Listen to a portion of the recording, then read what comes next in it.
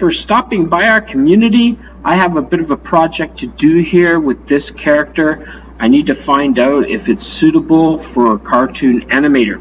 Anyway, I'm working in AI here, and I have a lot of work to do here.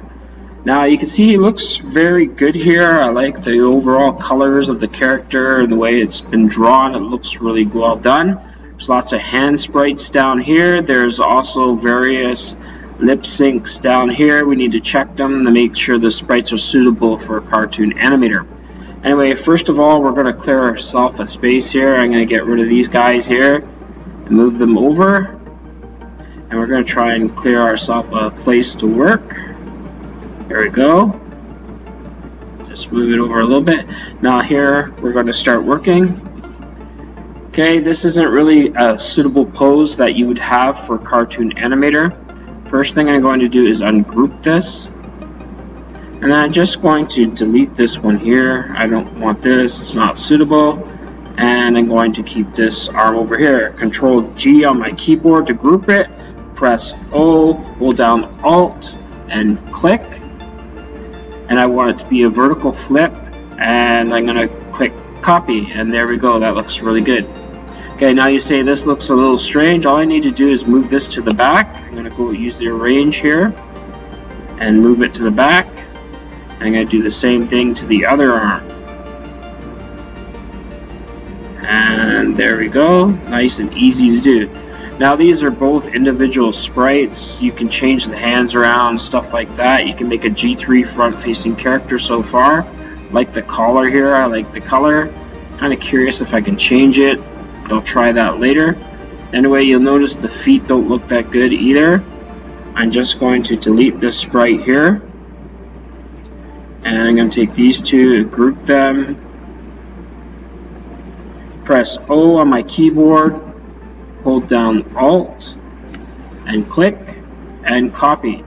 Now he has 2 feet there, but it doesn't look that good. I'm going to move this here. And I'm going to send it to the back. There we go, that looks better. I'm happy with that. Now if I didn't want his tail, I could probably take it away, but I'll just leave it where it is. And that's good. Now I'm going to have to make these into individual sprites. Anyway, I want to take a look at the other sprites here, the hands. Have a look at them. And let's find out how easy it is to ungroup it. And move the sprite. Now if I wanted to change his hand over here, let's just move up here. It's like doing a puzzle. You get to have a lot of fun with it. So again, you see, I'd have to ungroup this. Just move the hand out of the way. Press R on my keyboard to rotate this to the position I want it to be. And that's a good position there. And that looks fine. Now I'm going to just rotate that back a little bit. And that looks awesome. That's really good. I'm happy with that. Looks good. Maybe it needs to be a bit bigger. These look a little bit bigger, so we'll just do a quick change here. Easy to scale things. This puzzle is really easy to solve, and that looks a bit better. Anyway, there's a lot of different hands here. I like that pointy one here. Now I want to take a look at this head here. Control C. And Control V up here, and I want to see if it's suitable for the sprites. Control V, and we'll move this over here. Press H to move around with our hand tool, and let's just take this. Okay, here we go. We're going to start taking it apart and having a look at it. Nose sprite is awesome. And that looks really good too, but you know, if I want to put a lip sync in there, I need to have a better look at it. So let's just take it apart here and have a look. Now so far I don't like that the way it is. Okay, let's just try and have a better look at it. So I'm going to zoom in. When you're working with stuff, sometimes you got to really get a close look at it and make sure that's what you want. There we go. Just move that over.